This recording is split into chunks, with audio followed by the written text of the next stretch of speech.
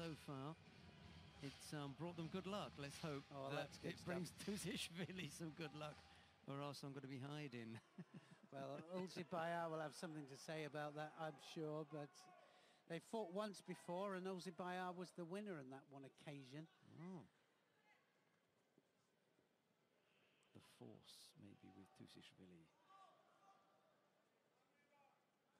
Well, he has such explosiveness, and he is a light heavyweight. He's not a light heavyweight, but he's a light heavyweight. And he's weighing about 109 kilograms. And I'd say the average is 100 to 125 for the heavyweight division. I like the classification that they use in the Olympics when they call the under 100 kilo category fighters heavyweight.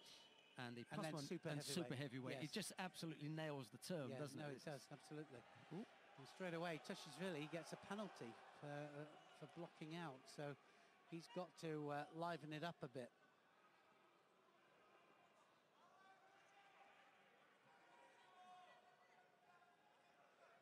Certainly, he doesn't want to get another Shido on the board.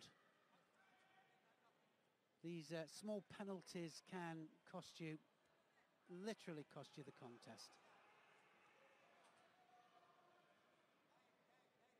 Saying that, Ulzibaiari as well has to do something, has to attack.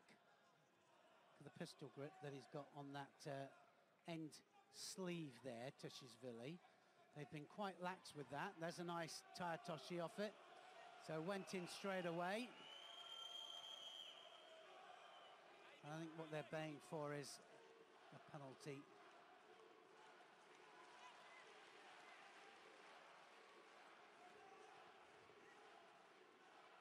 They're baying for a penalty for Ulzibaiari, and there's a drop Sianagi there. He was right the way between the legs there, Tuşiშვili, like lightning.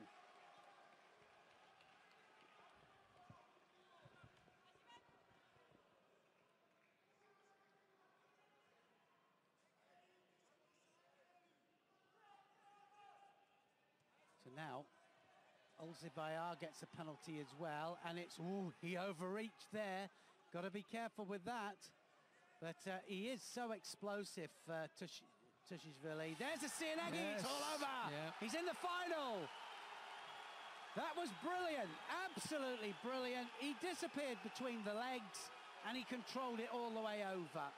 There was nobody that looked more like throwing for an ippon than him. Tuşiშვili takes him over, and now he has a chance of the world title.